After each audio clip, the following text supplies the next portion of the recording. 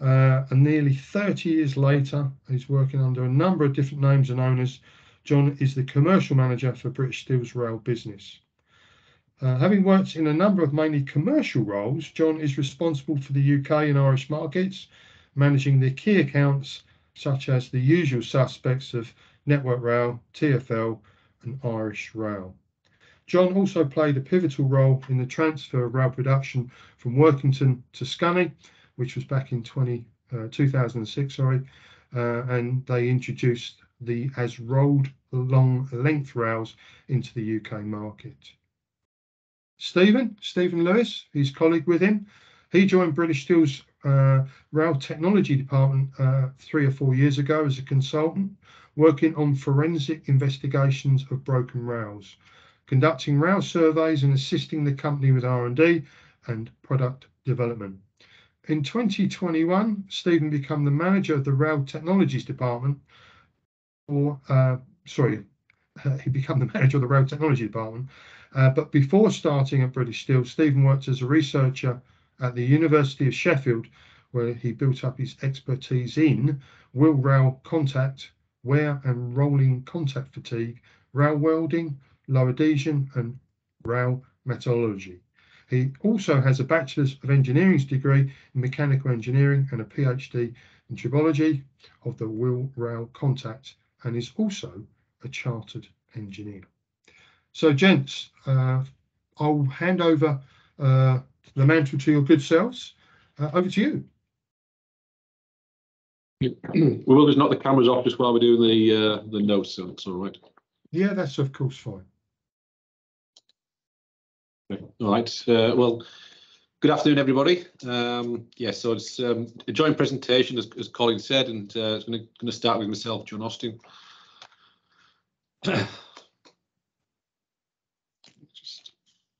Right.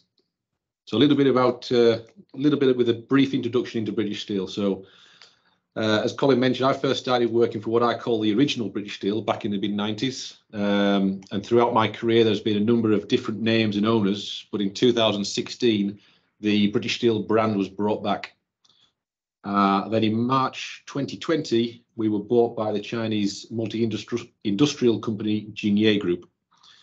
This marked an exciting new chapter in British steel making. So who is British Steel? Well, quality is paramount in all of our production routes. We make rails, sections, special profiles and wire rod to the highest quality to meet the most demanding applications around the world. With a long heritage, making iron for 155 years and steel for over 130 years in the Scunthorpe area. So whilst we have a rich history, under our new ownership, we are very much focused on the future. So who is Jingye? So in March 2020, British Steel was bought by the Chinese multi-industrial company Jingye Steel. After going through a thorough and detailed due diligence process, Jingye committed to buying British Steel with a clear investment plan. As you can see from their history, Jingye's expansion and growth has been extensive over a short period of time. Community, environment and sustainability is at the forefront of everything they do, and the Jingye Group has played significant parts in the development of key projects in China, including the Three Gorges project, Beijing's Daxing International Airport and Brunei's Cross Sea Bridge project.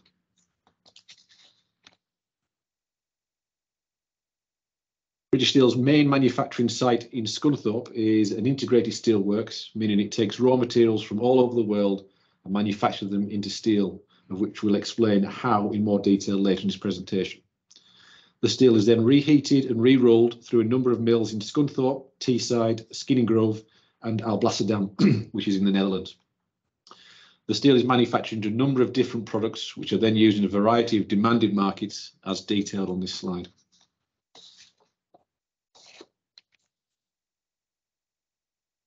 We're proud to work in collaboration with a wide range of customers on a global scale. This slide shows just a handful of our major customers who we work with through the different markets and our products are supplied into.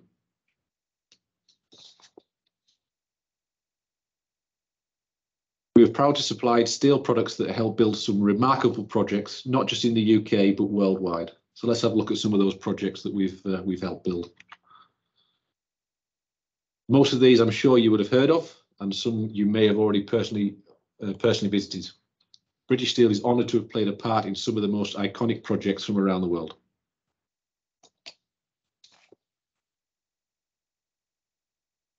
We manufacture steel that can be used in an extensive range of applications and can make over 1,400 different steel specifications. We have manufacturing facilities in the UK and Netherlands, supported by distribution facilities in the UK and Ireland. To support sales worldwide, we also have a global network of regional sales teams. So that was a brief introduction into British Steel. Now a little bit more about the products that we manufacture. We manufacture a wide range of structural sections, predominantly for the construction industry. Standard dimensions are supplied in the as-rolled condition from our mills in Scunthorpe and Teesside. Further processing, including shot blasting and priming, are carried out through our downstream processing facilities. British Steel sections are also extensively used in the fabricated steel that's used for the overhead line electrification. The Special Profiles division predominantly focuses on products supplied to the yellow goods market. However, our unique roll design and machining capabilities allows us to create the rolls and tooling necessary to manufacture an extensive range of special profiles. The rolling mill in Skinny Grove also has the ability to produce crane rails. Our wire rod product range is used in markets such as automotive, construction, engineering, and consumer goods. But the wire rod is also used to manufacture rail clips used on railway networks.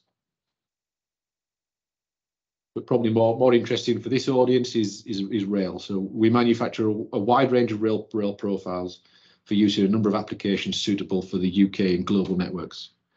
Manufactured in as-rolled lengths of up to 120 metres, and through our flashbook welding depot, we have the ability to produce welded strings of 216 metres. Rail profiles can be manufactured in standard grade, and our unique as-rolled premium rail HP 335. We manufacture a wide range of flat bottom rails to cover the needs of mainline networks, and we also produce bullhead and conductor rails to satisfy the demands of the main UK networks. Further profiles are currently under development to widen our range into other markets outside of the UK and Europe. Since Jingye took over in March 2020, the priority has been very much focused on investment, and I'll now explain some of the investments made so far on Jingye's relatively short journey. In 2021, we announced the single largest investment for more than 30 years in our Special Profiles business. The £26 million project will see a new downstream processing facilities constructed at our Skinny Grove site. The new service centre, which will include cut-to-length lines, product milling, machining and warehouse operations, will enable us to make and process an extended range of value-added profiles for the forklift industry. The advanced milling and machining capability will also mean we can offer profiles with world-leading tolerances of just 0.1 millimetres. A £1 million state-of-the-art laser measurement system is now up and running at our Special Profiles business, forming part of a suite of patented technologies currently being developed.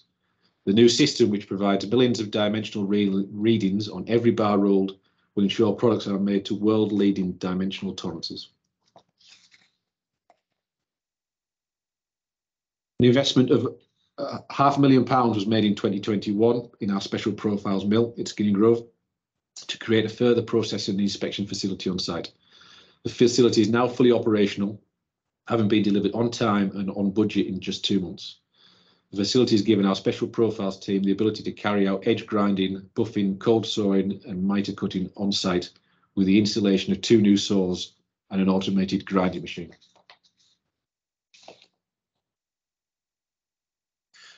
We have started work on an £80 million of investments to enhance our product range and improve our operational and environmental performance. The bulk of this investment, approximately £48 million, is financing the installation of new billet caster at the company's Scunthorpe site. At the same time, our Scunthorpe rod mill is being given a £32 million upgrade, while further investments are being made at FN Steel, our sister company in Netherlands. 3 new cranes are being installed at our Immingham bulk terminal. The new unloaders will replace the existing cranes that have been operating at the port facility since the 1970s. The cranes are more efficient and have semi-automatic mode that will increase efficiency. And then in early 2021, British Steel completed the installation of a new £800,000 state-of-the-art environmental system at its Scunthorpe site to transform the way it monitors the water network. The investment in oil detection and skimming equipment has been welcomed by the company's environmental regulators, the Environmental Agency, as well as improving the management of oil. The new equipment also helps the company's environmental experts, to monitor the quality of the on-site water network.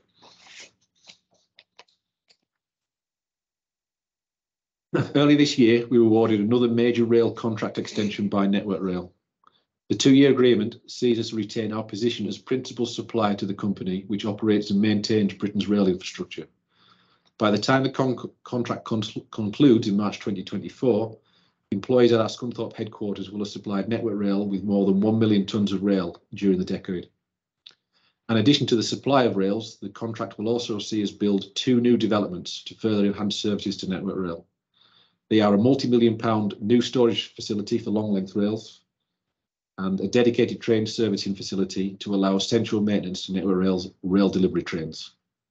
These investments embed the long-term relationship between Network Rail and ourselves, looking forward to future rail supply in the next control period and beyond.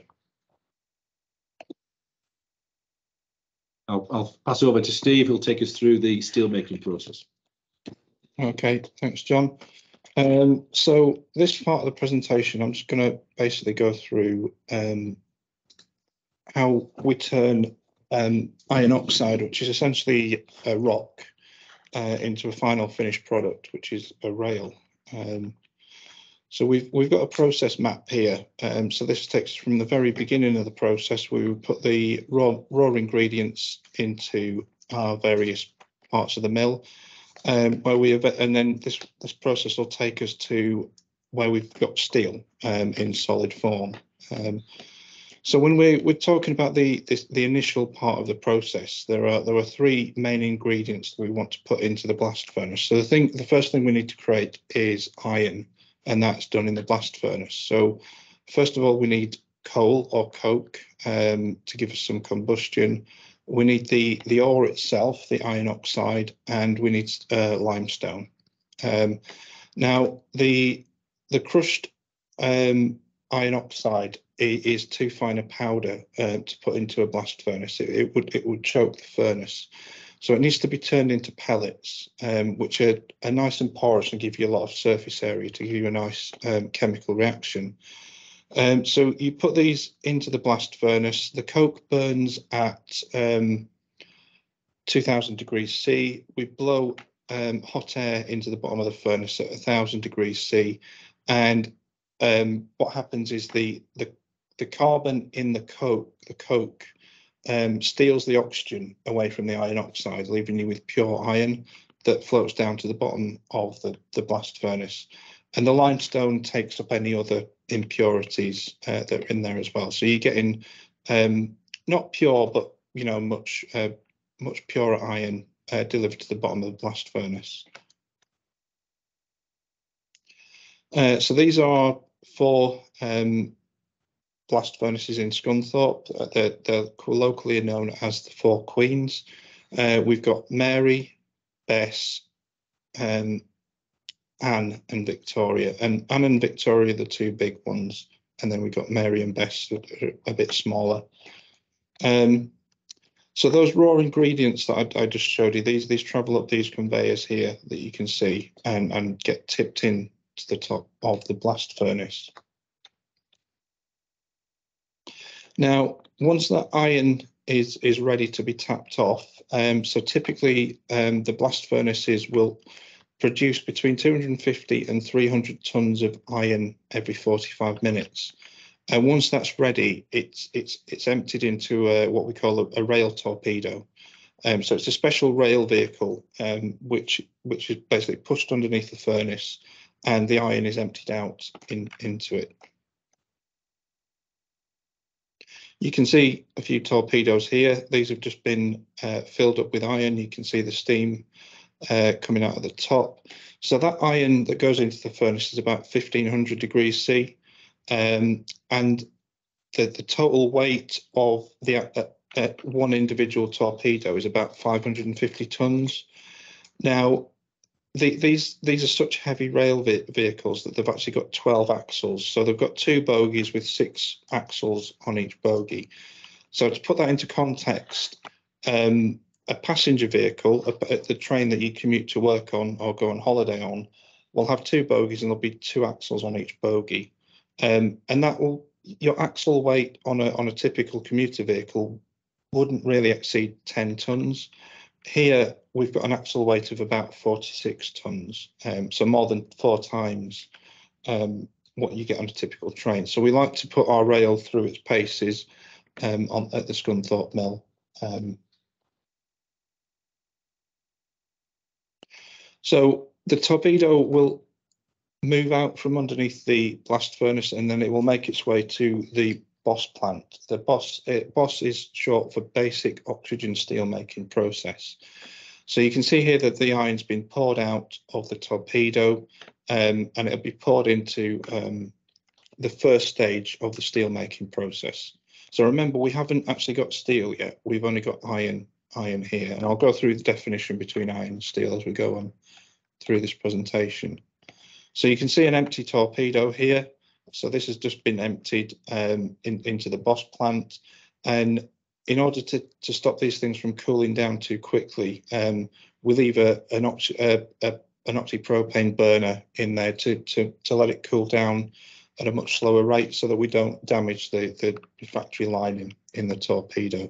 And then once that's kind of kept at a constant temperature, it will be straight back out underneath the furnace to get some more iron. I did say that so the difference between iron and steel. So iron at this point has got a carbon content of around about 4%. That's much higher than what we'd really want. So for rail steel, we don't usually look any more than 1%. So your R260 grade, your standard grade rail, is about 0.6, 0.7% carbon, and a premium rail might be anywhere between 0.8 and 1% carbon. So there's a lot of carbon in this iron, and as well as turning it into steel by adding various alloying elements, we need to get rid of that excess carbon that's in there. So back to our route diagram. So we've taken the iron out of the bottom of the blast furnace, and now this torpedo will be taken by train to the Boss plant. And the first stage is pre-treatment. And this is essentially to get rid of excess sulfur in the steel. So it's blasted with oxygen. The sulfur will float to the surface, and then it can be scraped off. And then it's taken to the next stage. So we're still talking about iron at this stage. We've only removed some sulfur. So this iron will then be transferred to the Boss converter. But before we do that, we put a bit of scrap steel into the Boss converter. And the reason we do that, apart from doing a bit of recycling, is that the scrap steel actually acts as a protector of the delicate lining on the Boss vessel, and it absorbs that thermal shock, so that when this 1500 degree C iron is poured in there, it's that steel, that scrap steel, that will take most of that shock, and not the lining of the Boss vessel. And while it's in the Boss vessel, there'll be other processes in there to remove some of that carbon, and one of those things is air is blasted in at twice the speed of sound, and what that does is it removes a lot of that excess carbon. The oxygen reacts with the carbon and removes it from the steel that way. So we're almost there to having what we can call steel now, and the next stage is the secondary steel making process. So there's just some photos here showing that this is where the iron has been poured into the Boss vessel. So the scrap metal has been put in first, and then that's where we charge the iron in there. And then this is what the Boss vessel looks like. So here is where most of the carbon is removed, and we've got something now that resembles steel. So the next part is the secondary steel making process, and this is really where we start to refine the chemical constituents of the steel. So steel is an alloy, and it can be tailored to different requirements. So to put it in a rail context, you've got standard grade rail R260, and you've got premium rail such as HP335. This is the part where R260 or HP335 are born. This is a bit like a chef baking his cake at this point. This is where the ingredients are added, and a bit more refinement is done to the steel to remove anything in there that we don't want. Another thing that happens at this stage as well is argon gas, which is inert, is actually bubbled through the steel to bring any imperfections or inclusions to the surface, but it also mixes the steel as well. And you can see a photo of this stage here. So this lance here is actually it's doing two things. It's mixing the steel, but it's also passing a current through there to keep it at an ideal temperature. So different steels might want to be cast at different temperatures. So we can control the temperature at this stage as well. And then finally, before the steel starts to be turned into a solid, we do something called a vacuum degas. And this can be seen in that picture there. So this device comes into the top of the ladle. It's sucked through one of these nozzles here and then fed back out through the other. And what we're doing at this stage is we're removing any gas, and primarily hydrogen. And we don't want hydrogen in rail steels, because this tends to be what happens. So this is a Tashaval. This is a very rare defect these days. It's been eliminated, but back in the day when the control of the process wasn't as refined as it is, we used to get hydrogen cracking like this and get a lot of broken rails. But that's a defect that thankfully we don't see a lot of these days. So we've got steel now, but it's two problems. It's still liquid and it's still very hot. So now we need to start turning it back into a solid. So we've got somewhere around about 250 tons worth of steel here. So we need to start turning that into something practical that we can start manipulating. So as you'll see in the next video, the ladle is moved into position. A plug is opened at the bottom, and then the steel starts to flow into what we call the ton dish, which is here. And then from the bottom of the ton dish, the steel falls into a copper-cooled mould. Now, there's three products that are made at this stage. There's blooms, there's billets, and there's slabs. And I'm just going to concentrate on blooms because that's what rail is rolled from. So rail is essentially a 300 millimeter square section of steel, and that's what this mould is doing. Now the mould is water cooled as well, because what you want to do is you want to form a solid skin on the steel. So remember, it's still liquid at this point, but you want to form a solid skin so that it contains itself in that square shape. So and then the next thing we need to do is we need to turn it through 90 degrees so that it's in a horizontal plane and it's easier for us to manipulate.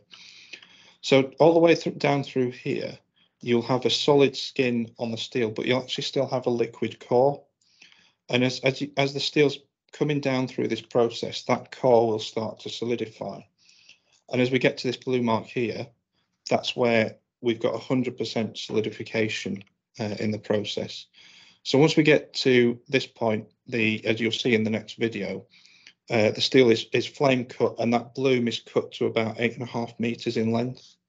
So we should be able to see that in this next video. So this is the ladle here, and it's been emptied now into the ton dish. These are what the blooms look like. So you can still glowing red hot at this stage. This is the flame cutting, and then finally the blooms are moved out of the mill and put into outside storage.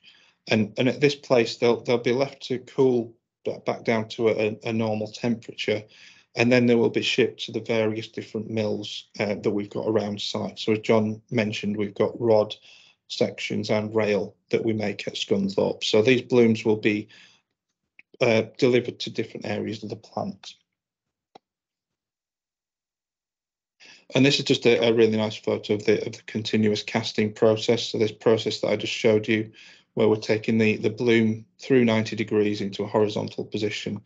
So your steel will be getting poured in up here, going through the copper molds, and then you've got 5 strands where the blooms have been created. So here, although the bloom is solid on the outside, it will still be liquid on the inside. And as you're traveling down in this direction, the middle will start to be solidifying. And you can kind of see that cooling going on as the colour gets darker as you move down towards the end here. Right, so how do we turn that bloom into a rail? So there's a video on the next slide now, and I'm just going to try and talk you through it as it goes on. So the bloom gets pushed into a secondary reheat furnace because it needs to be warmed back up again. It's descaled because when it's hot, it reacts with the oxygen in the air. You get this scale on the surface, so we need to get rid of that. The rail then is sent through a series of rollers where it starts to take on a rail shape. And it passes back and forth through these stands, and eventually you'll end up with something that looks like a rail. You can see a lot of water is used in this process. There's a lot of steam. And the reason we do that is because you need to keep the rollers cool. Because the rollers are in contact with this iron, which is, you know, about 1200, sorry, the steel, that's about 1200 degrees C. So they need to be kept cool, otherwise they will crack. And then you can see here a machine that's stamping the ID number into the rail.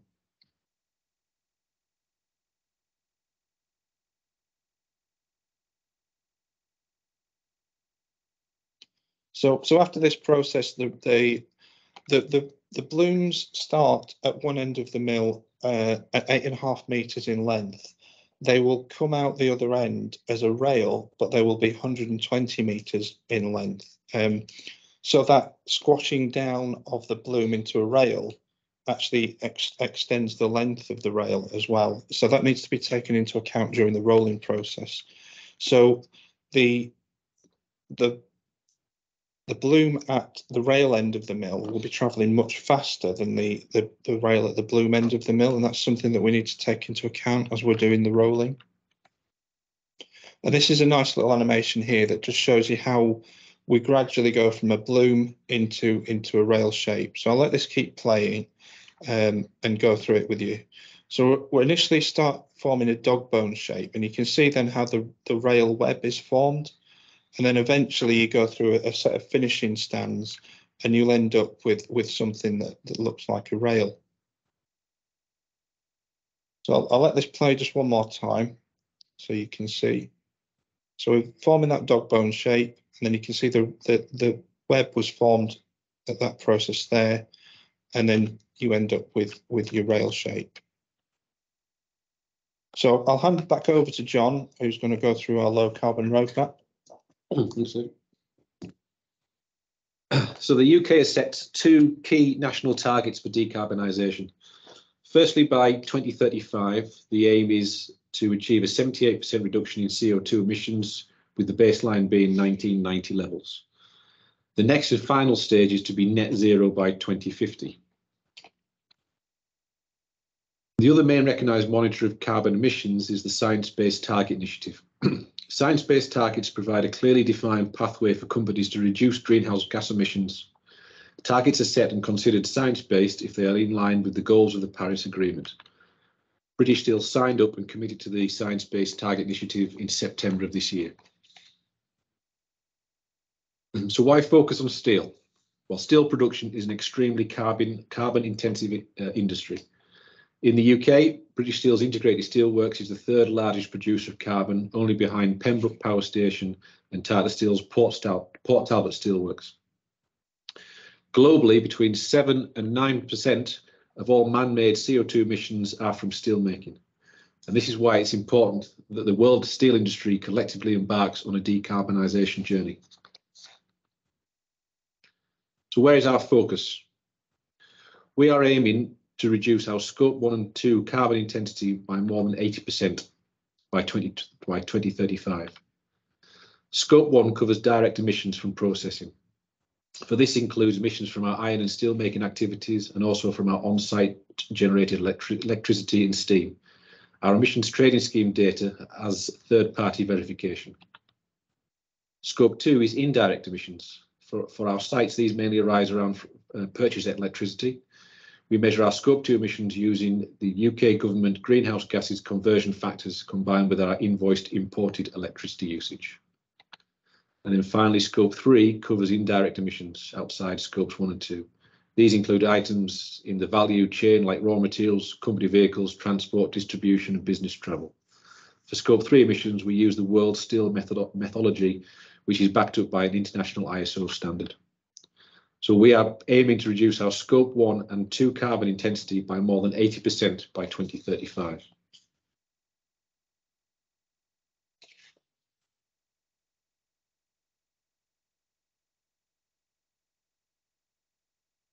That's better, sorry.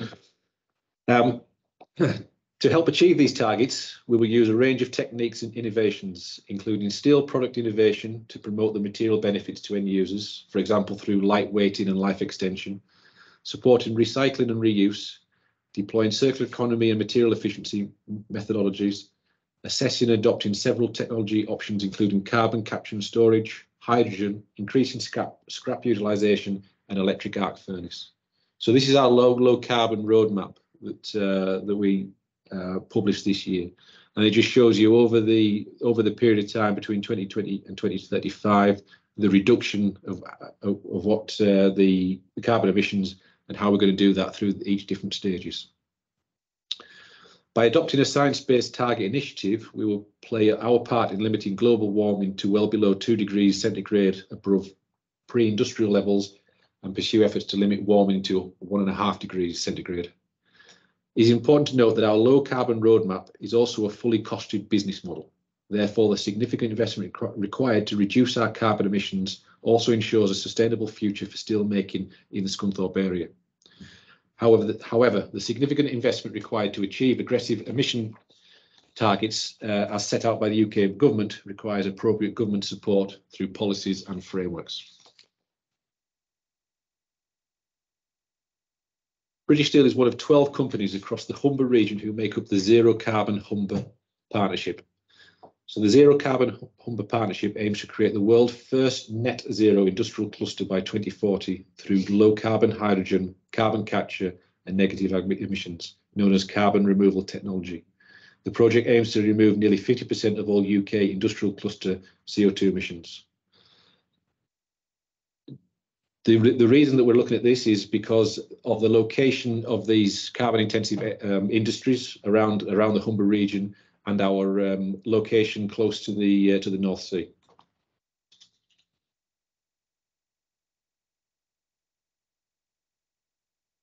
So we're already making big efforts towards decarbonisation, but it is important to remember that while our low carbon roadmap looks towards the future, it also focuses on the products that we currently offer. We supply a wide range of global markets, including rail, automotive and construction. Over recent years, we've introduced a range of innovative solutions, including weathering steel, structural sections.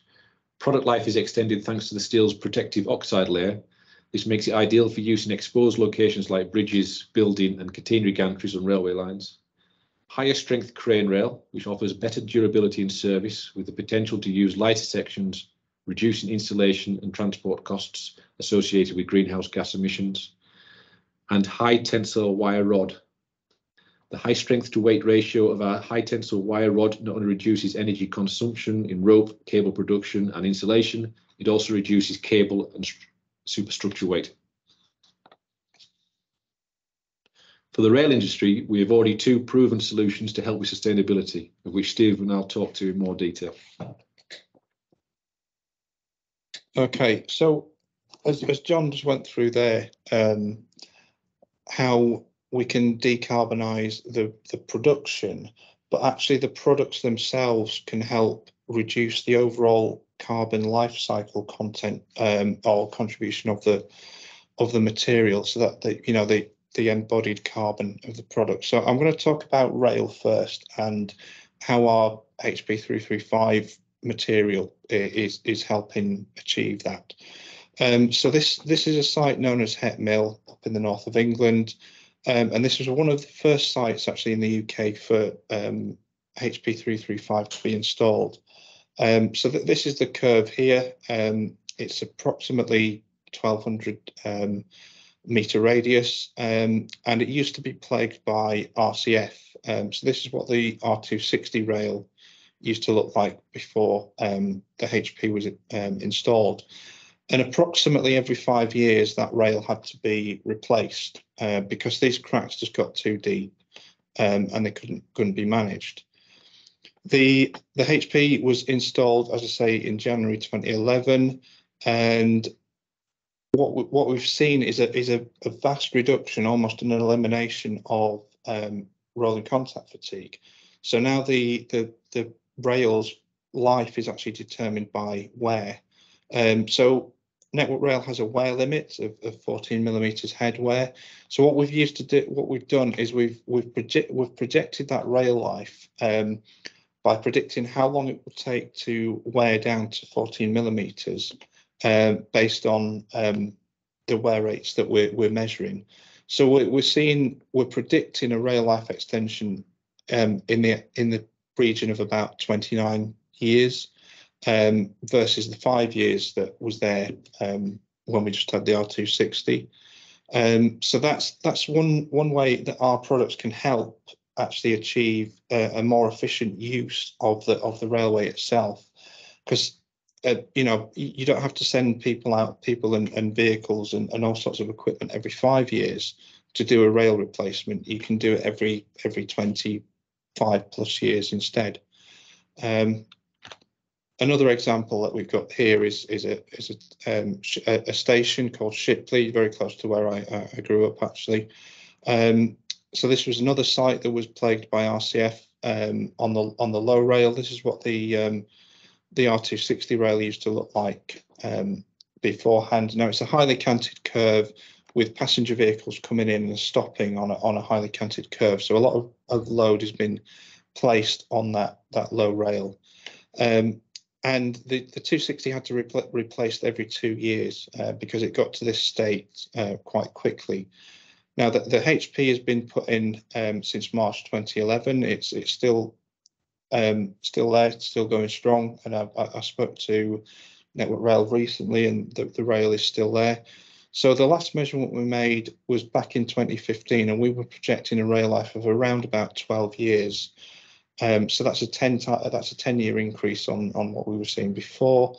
But as I say, that rail looks like it's still going strong. So we need to go out there and do another performance measurement to see if that projection has actually been extended slightly, as we are coming up to that 12-year mark. And then finally, our other product, Sunoco. So this product's really effective in level crossings. It's designed to stop corrosion, or it slows it down very much. You can't really stop it, but you can really slow it down. So level crossings are a real kind of hotspot for what's called stray current corrosion, and this is essentially where electrical currents are leaking into the rail, and they make the corrosion process accelerate. So this is what a rail looked like in a level crossing after only about 3 months. So you can see this amount of damage after only 3 to 6 months on an unprotected rail. And this particular crossing was quite bad because it had poor drainage as well. So the rails were sitting in water a lot of their life, and then you've got the stray currents coming from all this electrical equipment around the crossing. You've got the beacons, you've got the barriers, you've got the sirens. All that needs electricity, and some of that electricity can leak into the rail and cause this to happen in a very short time. So that's a rail that was taken out of service after only 3 months. This is a Sunoco coated rail in a crossing, and this is after 20 months after installation. And based on some measurements that we've taken, we're looking at a life of around about, we think, 5 years. So going from a worst case scenario of 3 to 6 months before you have to, and these are very maintenance intensive structures, level crossings, because you need a team of people to take, well, first of all, you've got to close the road. You've then got to send out a team of people to lift up the panels. It's very kind of labour intensive process. So if you can extend that life that the rail needs to be inspected, that's saving a lot of energy over the life cycle of the product. So that really wraps up our presentation. So we'll be happy to take any questions. Okay, gents. Well, that was yeah, very enlightening. So thank you for that. Just while people have a little think about any questions they may want to pose either directly verbally or perhaps via the chat. Just a little some observations from me. I think one was there were some great images in the steelworks there, and what struck me was the size of the infrastructure. I mean, this is big kit. And when you think, I mean, especially like the torpedo wagon, I mean, that was something else as well. But I've got a question for you. I'm going to put my supplier's hat on at the moment. When you're looking at developing a new steel for use on the railway, obviously you want life in service. I accept that. But do you ever take into consideration perhaps the ability to either drill into the rail or maybe even to cut the rail? Because when we have things like manganese that's used on S&C, obviously that can be a bit of a problem. But I just wondered if that was part of the decision-making process when you develop new products. Yeah, so that all of that will be taken into account because there's many factors that you, with a rail, you don't just want it to be high performing when it's in track, but also the processing of the material, the drilling of the holes, like you say, that needs to be taken into account as well. Yeah. Thank you. Thank you. We've got some questions in the chat here. One from Thomas. He says, from the standpoint of managing the steel making process, what challenges are presented by offering rail products with different formulations? There's a couple of things to take into account. So as we don't produce currently any heat treated products. So we achieve our rail strength by alloying. So that's one of the considerations you need to take into account is the cost of that alloying process. So you can dump a lot of fancy materials, fancy elements into your steel, but that can be quite a costly process. One of the other things you need to take into account as well is weldability. So a great thing to put into steel if you want to make it really hard and really tolerant to wear is you can put a lot of chromium in there. But when you put a lot of chromium in steel, it becomes very difficult to weld.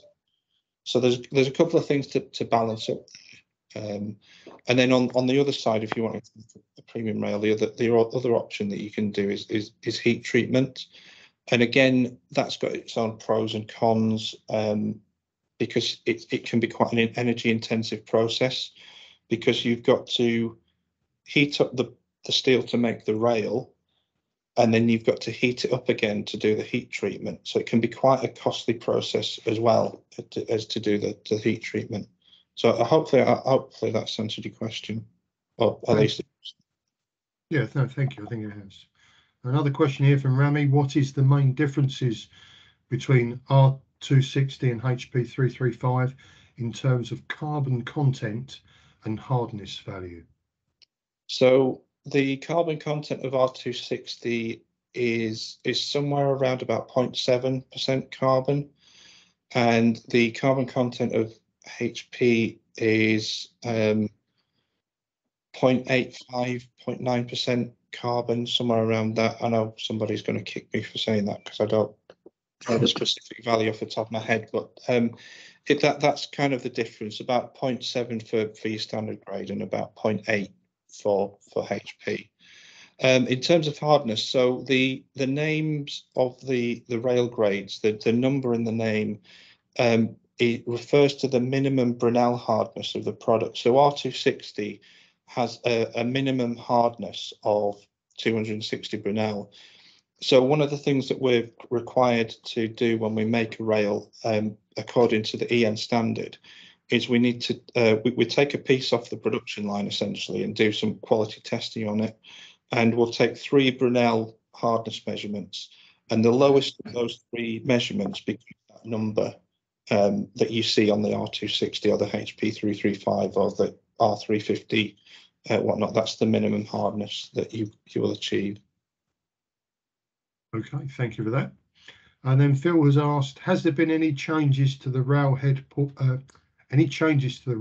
profile to manage rail contact fatigue? And if so, has this been applied to HP 335? Yeah. So there is 2 main profiles that we supply to the UK network. One is called 56E1, so 56 kilograms per meter, and the E number at the end, it just refers to the profile. Now there's a 60 kilogram section, so there's a 60E1 and there's a 60E2, and the 60E2 has a modified crown radius on it, and it's got something called gauge corner relief in the profile, and what that does is if you imagine your wheel is sitting on your rail, there's a relief radius put onto the gauge corner of the rail, which prevents contact from happening in that area, and that's designed to essentially limit RCF. So rail can be manufactured to an E2 profile, or it can be ground in service, which is something that Network Rail do as well. And HP rail can be provided in either 56E1 or 60E1 or E2. Great, thank you.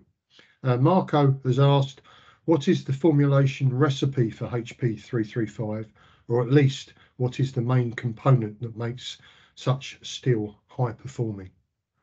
Well, I could tell you, but I'd have to kill you. But one of the main things that's in there is vanadium. So that's one of the things that we give it, gives it its properties. And then other than that, it's just the high carbon content really that gives it that boost in strength. Okay, good stuff. Russell's asked, at present, is the furnace gas or electric, and will this change? Sorry, repeat that again, sorry. At present, is the furnace gas or electric, and will this change? Right, sorry, yeah. So at the moment, the furnaces are gas. So they operate on, they're actually coal, and they produce gas, and that gas we recycle around the rest of the plant. So we use it to operate our secondary reheat furnaces, and also there's some process gases that we use to generate steam, which we actually use to heat up the offices around the mill as well. So as John alluded to, our plan is to move to a hybrid model in the future, and use a mixture of gas of blast furnaces and electric arc furnaces. So the key difference between a blast furnace and an electric arc furnace, an electric arc furnace, it doesn't produce steel, it remelts steel. So you need to put scrap steel into an electric arc furnace to produce molten steel, which then you put into your products. So the plan that we've announced going forward would be to use a mixture of both, because it makes sense to have some way of creating new steel, that then at least you can put that into your electric arc furnace as well. So you have the best of both worlds, really. Very good, very good. Dave Speakman's asked the question, does the increase in durability come at an extra cost?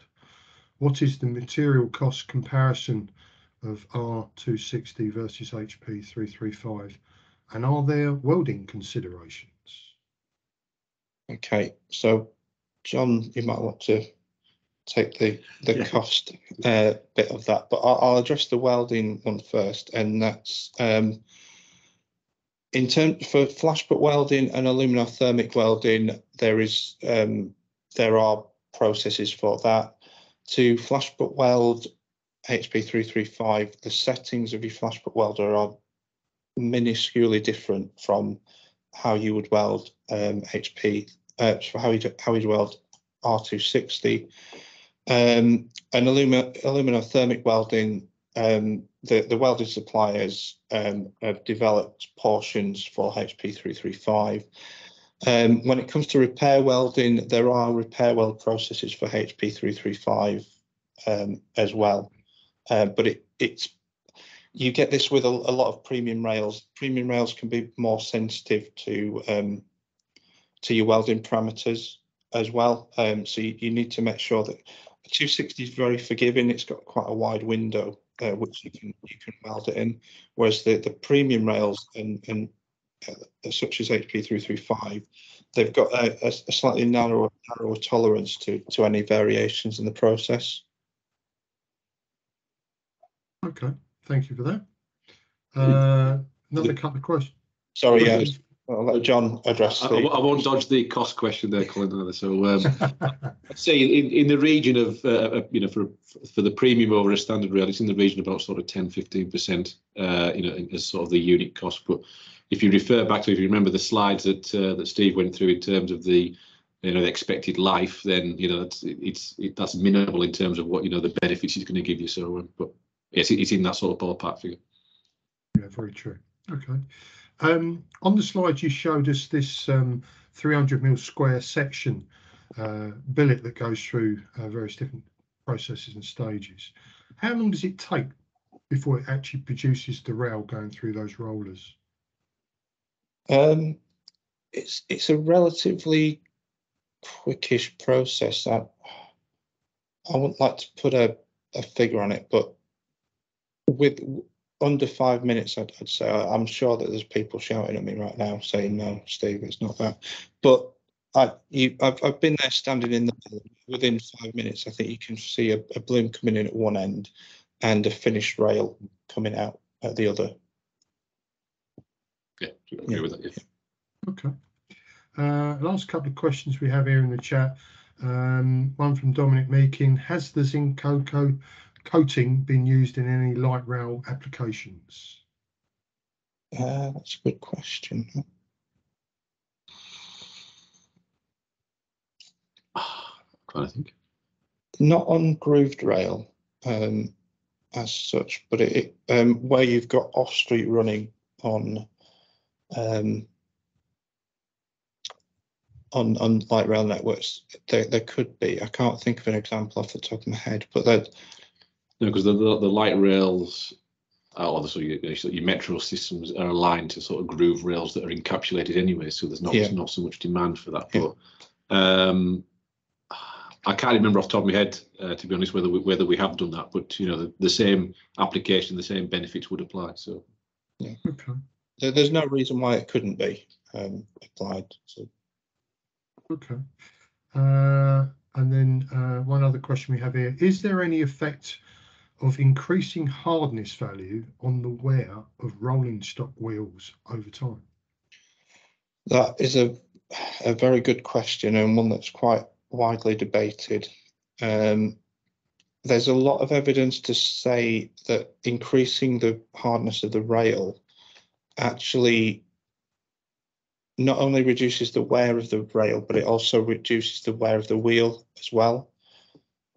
And that's something, because I've dabbled in the research community in the past, there is some evidence to suggest that, but we don't quite understand why at the moment. But there is a lot of evidence to suggest that is the case, that you increase the hardness of the rail, and the effect of that is to bring down the total system wear. But there is still quite a lot of work to do in that arena. but it's a legitimate concern of rolling stock operators, is that the harder rail can have effects on their wheels, but actually we don't see a lot of evidence that that's the case. We just need to understand why it has this. It seems to have a net benefit for the whole system, is to bring down the degradation of both the rail and the wheel. But that's something that the boffins in universities are busy looking at the moment. Okay, thank you for that. And then we've got Drain Hamilton. I think they got their hand up. They want to ask a question directly, so I'll hand over to them. Yeah, Hamilton Drain, TfL, London Underground.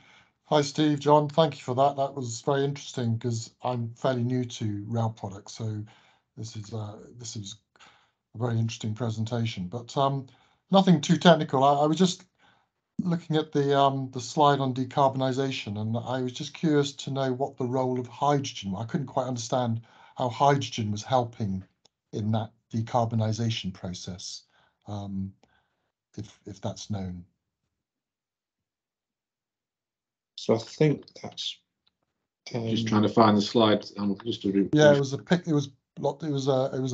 map of pictures, and it was like a hillside flowing down, and you had scope one. In scope one, there was a series of low carbon. That's it, yes. And so right at the end, you have hydrogen and electricity grid decarbonisation. I wasn't quite sure how what is the hydrogen doing in this.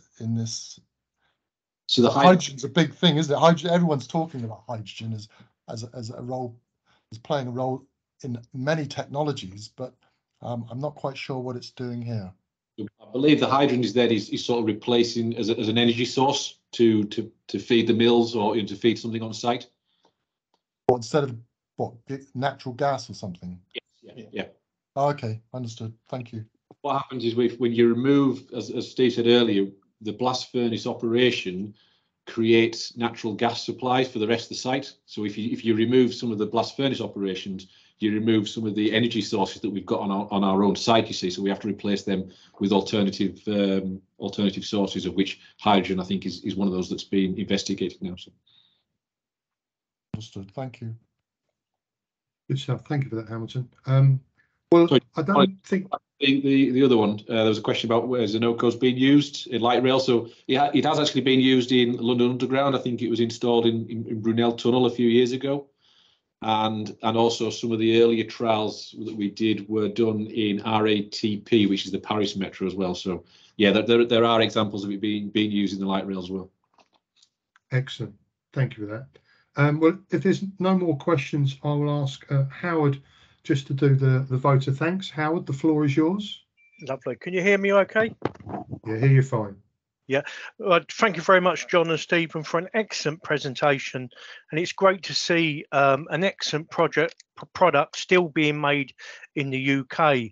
And with the investment, I mean, I think if you just add up some of the figures, it comes over to over 100 million without other investment where no figures were put on. So it's great to see that investment is still happening, and hope it carries on for the future and we carry on making steel in Britain. So thank you ever so much for taking the time out, and thank you very much from the Ashford section. Thank you.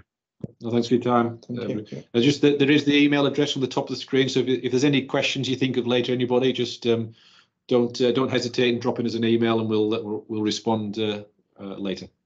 Lovely. Thank you.